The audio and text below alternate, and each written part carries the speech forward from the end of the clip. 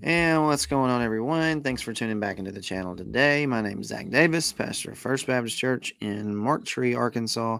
Thanks for tuning in. Today, I want to talk about Paul's teaching, specifically in the synagogue. So, we know Paul is the apostle to the Gentiles, and today we want to examine exactly what he taught. Now, obviously, not every single thing, but just an overview, because I think this has a huge impact on the way we read the Bible and hermeneutical principles and some of the things that go along with it. So before we get started, don't forget to like and subscribe down below. If you want to support us, you can support us on patreon.com/Zach Davis. So let's get into it.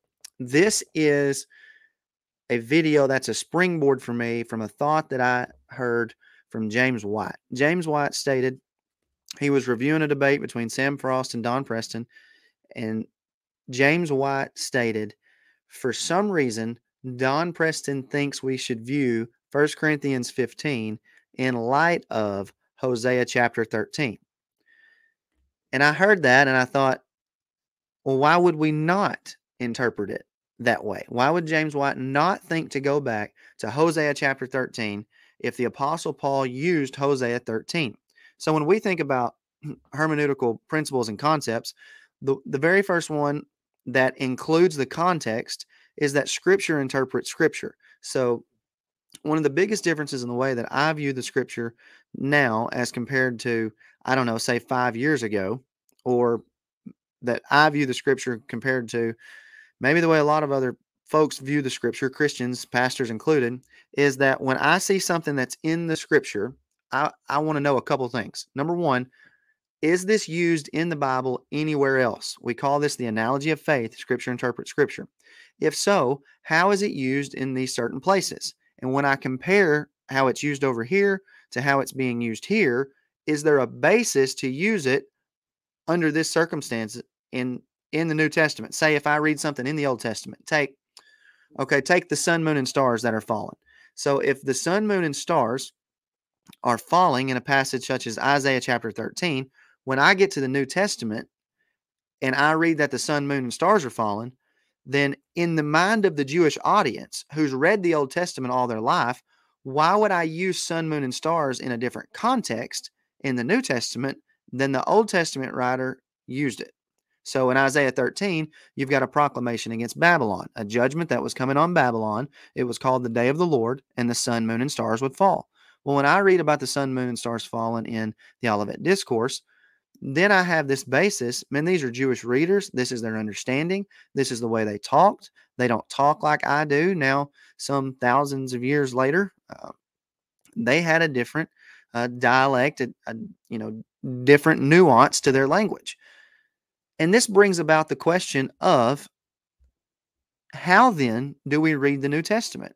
Should I read the New Testament with my 21st century mindset, or should I read the New Testament the way that the original audience and the writers would have spoke and would have understood it? And we start to think about the ministry of the apostles, and especially the Apostle Paul, then what we're going to begin to look at and see is that Paul clearly had things in mind. He wasn't making things up. Paul didn't come up with something new. Everything Paul said, the Jews in that day could examine it and find the basis for it to see if what Paul was saying was correct or incorrect, and then compare it with what was going on. So he wasn't going to be able to get away with anything new just because he had the ability to do some form of miracles or anything like that. All of that validated the fact that he was predicting the fulfillment of what was in the Old Testament. So, very, very simply, what did Paul teach? Well, let's begin to take a look at that in today's lesson. The outline for Paul's mission, I think, is given in Romans 1:16 in part. For I am not ashamed of the gospel of Christ, for it's the power of God to salvation for everyone who believes. Now, what's this next part?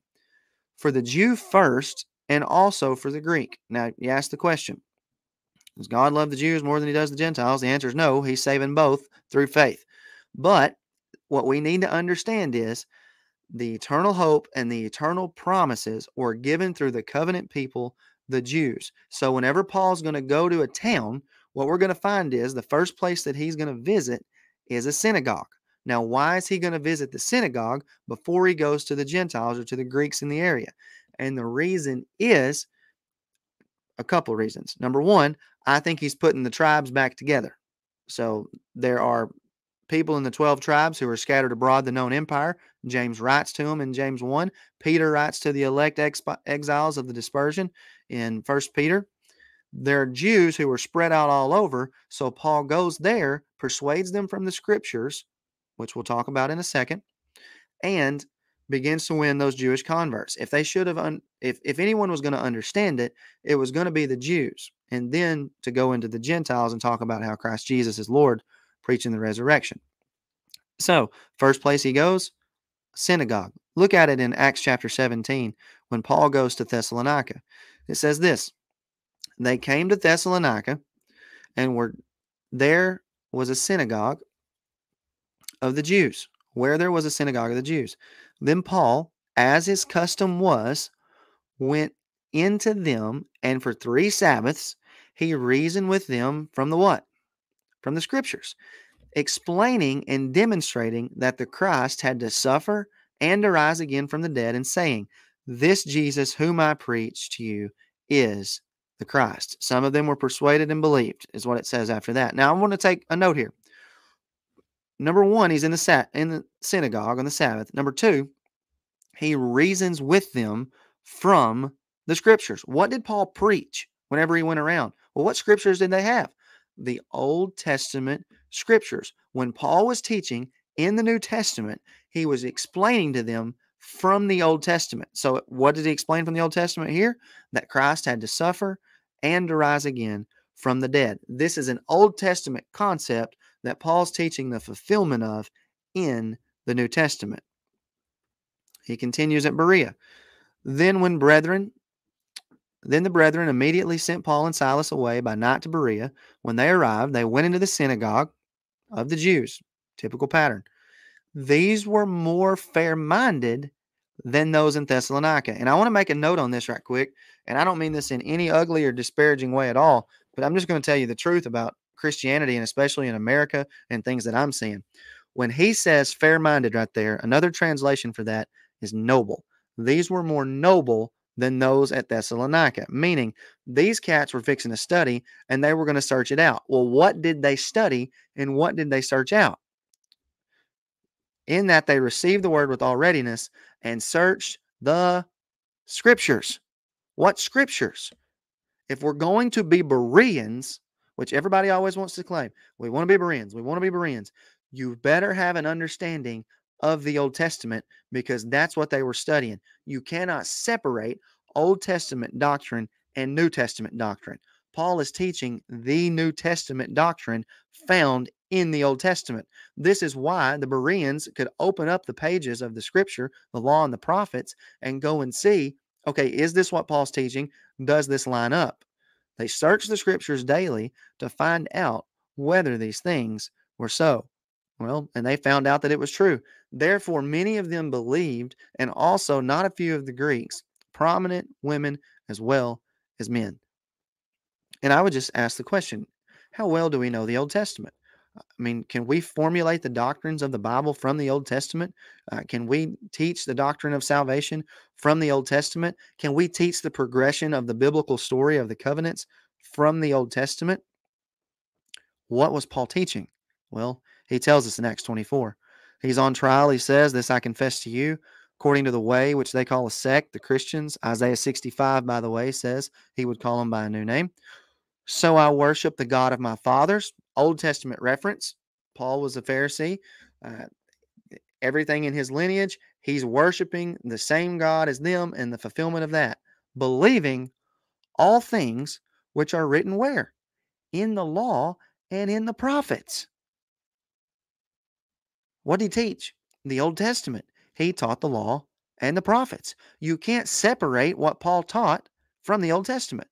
I have hope in God, which they themselves also accept, that there will be, or about to be, a resurrection of the dead, both of the just and of the unjust. Okay, so right here, Paul's saying, listen, I'm on trial for teaching the resurrection of the dead.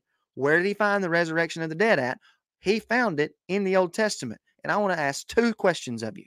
2 questions. Number one, when did the Old Testament say the resurrection of the dead was going to happen. Go read Daniel 12. Go read Isaiah 25 to 27. Go read Isaiah 65. The resurrection of the dead would happen at the judgment of the harlot city. Every single time. The resurrection of the dead, that concept is there. That concept is found in that specific timing, which is why Paul said there was about to be a resurrection. Number two, ask this question. Does the Old Testament teach a resurrection of physical bodies coming out of the ground? Does the Old Testament teach that? Let me segue that back to James White's comment on 1 Corinthians 15. James White said, for some reason, Don Preston thinks that 1 Corinthians 15 should be read in light of Hosea chapter 13. Hosea chapter 13 talks about Israel's resurrection. Hosea 13 talks about Israel dying and then continuing to sin. Now, let me ask a question. If that's physical death, how do people who are physically dead continue to sin? They don't. This is talking about a spiritual death of separation. They had the law, they sinned against it, they spiritually dead, they were separated from the presence of God. Also, in 1 Corinthians 15, Paul quotes Isaiah 25 and verse 8, talking about bringing an end to death in Hades. If you go read Isaiah 24 to 27, which happens at the time of the destruction of the holy city, is this speaking of a physical death? Absolutely not. This is a spiritual death and a spiritual resurrection. Whatever Paul was teaching has to be consistent with the Old Testament. You don't have the right to say, well, Paul in 1 Corinthians 15 is teaching a physical resurrection in our future, when the passages that he quoted from the Old Testament, he confirmed it here in Acts 24 and 26, that he taught no other things than that which the prophets and Moses said would come. You can't make the New Testament mean something other than what the Old Testament said. You cannot do it. If you compare Scripture with Scripture, the Old Testament with the New Testament, whatever Paul said fits the context. The only way you can say Paul's teaching a physical future resurrection in 1 Corinthians 15 or Acts 24 or anywhere else in the New Testament is to say that's what the Old Testament taught. The Old Testament never once taught that. The Old Testament pointed to a specific time. It pointed to a specific reality. So, think about that with other doctrines of the Bible. Whatever is taught in the New Testament has to have its basis in the Old Testament. Let me use one for example. Let me use the rapture.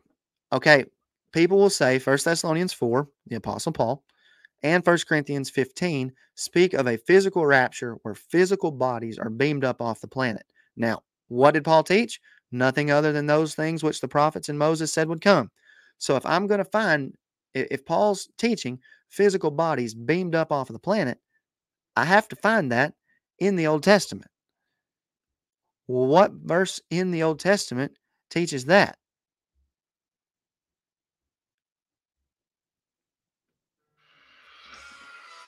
None. Absolutely none. See the problem? No verses in the Old Testament taught that.